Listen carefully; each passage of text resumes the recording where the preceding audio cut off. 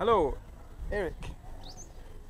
You're an estate agent. Can you tell us a little bit about your involvement in the estate agency business over the last 20 years? Yeah, I have, as you confirmed, been in the real estate business for 20 years, and I've had my own company now for 11 years. The business is predominantly residential real estate, both sectional title, freehold, and we also do a bit of development as well, development sales. Okay. And how many houses do you think you've sold over the last 20 years, roughly? I'm not sure, it's way into the thousands, I'm not sure. It's not just me that sells, I've got agents working for me, but as a company we've done a good couple of thousand house sales per se. And how do you value a property? How do you get an idea for what it's worth? Have you got a bit of experience in that? A very good way of valuing a property is to do what they call a CMA, comparative market analysis. What we do is we'll take, for example, 5 current properties that have been on the market similar to your home. Then we'll take 5 properties that have been sold, and we'll take 5 properties that have been withdrawn. And right. from working that out, you can deduce, well, the sold is the one we're really interested in. The current property in the market is often inflated because there's always a bit of contingency. Clients normally charge 5 to 10% more on the asking price and expect offers. That's kind of the norm in South Africa. Right. Eric, tell me, how do you value properties as an estate agent, an experienced estate agent? Probably the best way to value a property is to do what they call comparative market analysis. It's normally divided into 3 sections. So you would start at looking at normally current homes that are on the market, right, which is normally priced slightly higher than what the sale price should actually be, so it's often inflated. Okay, people are hopeful about the price they're going to get. Yeah, sometimes people get full asking price, but it's more the norm. It's often an out-of-town buyer that's not too clued up that would pay a top dollar price. Right. Your second option would be to look at the sold properties in right. the area as per registered deeds in the deeds office. Okay. So you could do a deed search and say, well, out of the 5 similar homes in the area, 3-bedroom, 2-bathroom, double garage, down that street, what were the last recent sort of 4 or 5 sales in the last 3 to 6 months? Okay. It's got to be quite current. You can't go back 2 years, it'll be irrelevant. So you've got to have a sort of a time limit on it. Right. So you'd say houses on the market currently and houses sold in the last 3 to 6 months. And then most importantly, if an agent's got a good scrapbook and he's kept all the info from the numerous independent newspapers, what they would do is they would make note of what's currently on the market and how long it has been on the market. There's a team on that, and why have we decided that?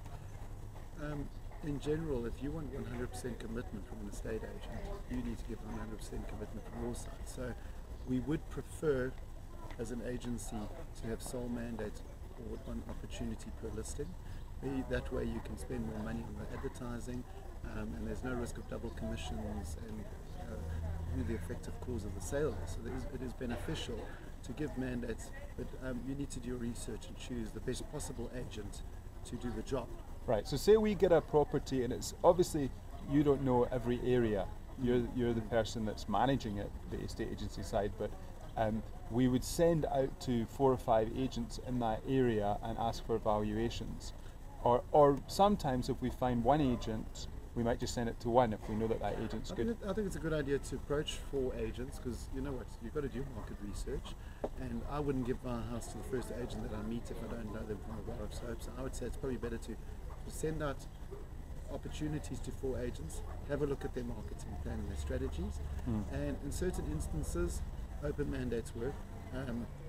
Agents don't like it, but you know what, it maybe could be a sort of opportunity for that particular company to prove themselves, so that in future you'll give exclusivity, right, a sole agency so say on that property. Our whole project's about turnover. If we can turn over that capital 4 times a year, Yes.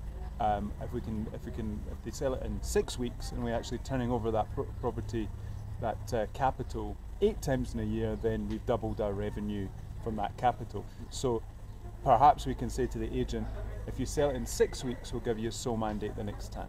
Something like that? Yeah, it could be incentivized, but remember, there's often a misconception. It's a common argument we have with clients is when you value a property correctly based on all the research, and then ironically the first person that comes through buys the property, and then the seller's questioning, you know, are you going to reduce your commission, where the agent's actually really done his job extremely well to find the right person up front. You know, is it better to do that or wait 12 months for a potential buyer? Well, from our property's point of view, there's no question. As an agency, you win some, you lose some. Yeah. But in actual fact, the goal is to sell the property in the shortest time, get the highest price with the least amount of hassles. Absolutely. Very true. Now, what do you think about the other members of the team? Some of them you've known quite well for many years, others you've maybe met recently, but what is the quality of this kind of management team compared to maybe some of the other management teams you've seen in other companies? Well, Peter Gerson, for example, has got huge experience in business. Right. He knows how to do cash flow projections and marketing plans and strategizing, and he's been in retail and distribution and all that sort of thing, and a fantastic business brain. So you, from that perspective, you're in with a really clever businessman. But we've also got a good legal team. Erich, you were talking about the team. Yes.